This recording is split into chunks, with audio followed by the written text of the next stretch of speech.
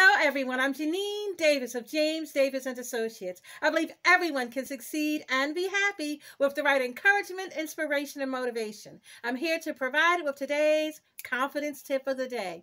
That tip is sometimes you have to encourage, inspire, and motivate yourself. For more tips, tricks, and ideas, head on over to my Creating Confidence Mighty Network, bit.ly/confidemn.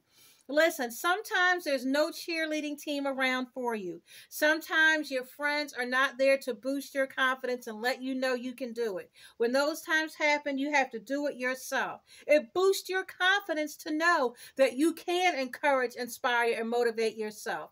It will boost your confidence because when you know you have it within you to make things happen, that always boosts your confidence.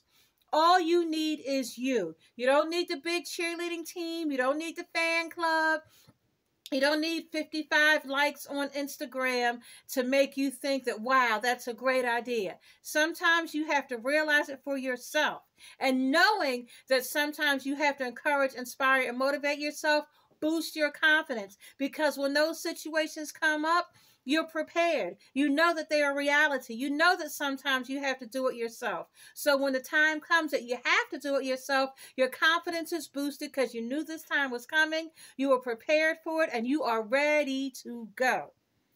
You need to use the tools that you already have. If you've been listening to these confidence tips, you know the tools that you need to use to boost your confidence. You know you need to have that compliment list, that list of compliments that people have given you that you write down and save so when you need a boost, it kicks things up a notch for you.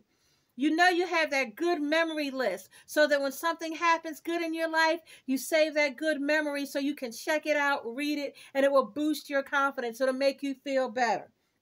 You know you have that list of things that inspire you to do good, to be good, and to be more confident. You can do it yourself. It boosts your confidence to know that sometimes you have to encourage, inspire, and motivate yourself because when you know that in advance, when it's time to do it, you can get up and go. Okay? Now, seriously, if you need more tips, tricks, and ideas, head on over to my Creating Confidence Mighty Network at bit.ly/confidemn.